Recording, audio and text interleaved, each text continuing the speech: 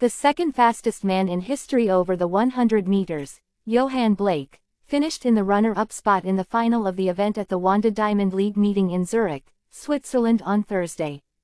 Blake, who is the fastest Jamaican man this year after clocking a season's best time of 9.85 seconds at the Jamaica Senior Championships in Kingston, finished behind Trayvon Bromell of the United States in 10.05 seconds. The American won the event in 9.94 seconds, while Aaron Brown of Canada equaled his season's best time of 10.06 seconds to cross the line in the third spot.